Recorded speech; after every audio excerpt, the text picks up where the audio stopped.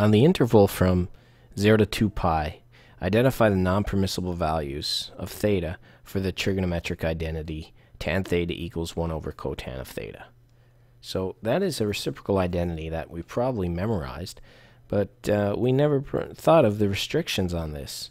So how do we determine the restrictions on this identity? Probably the easiest way is to change this to primary functions. So I'm going to look at the left-hand side first, and we'll get the non-permissible values for the left-hand side. So when we look at the left-hand side, tan theta can be written as sine over cosine. So if tan is being written as sine over cosine, then our non-permissible value is the bottom. Cosine of theta cannot equal 0. So if we think about the unit circle here, we're thinking, where is the x-coordinate 0 in the unit circle? And the x-coordinate is 0 at pi over 2 and 3 pi over 2. So that are two non-permissible values for the left-hand side. I think we should also consider the right-hand side.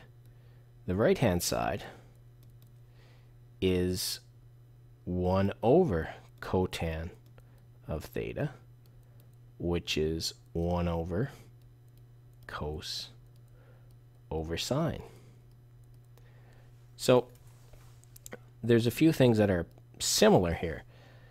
And what's similar is we have a reciprocal function again, but when we have a reciprocal in the denominator,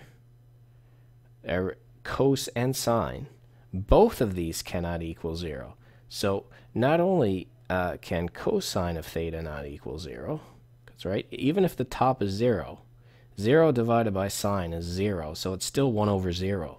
That's no good. So, you know, I could borrow these values over here for the same reason, so that's still pi over 2 and 3 pi over 2.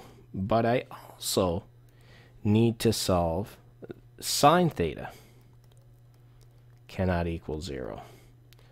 And sine, when we think about sine, we're thinking of the y-coordinate not being equal to 0. And when we're thinking the y-coordinate not being 0, we're thinking right here, and here. So we're thinking 0 and pi. We may be tempted to say 2 pi, but if you look at the way that interval is written, it doesn't want us to include 2 pi. So that are our answers. These are our answers. We should put them from least to greatest. So identify the non-permissible values. The smallest is 0. The next one is pi over 2. The next one after that is pi. And finally, 3 pi over 2. So that is our answer to this question.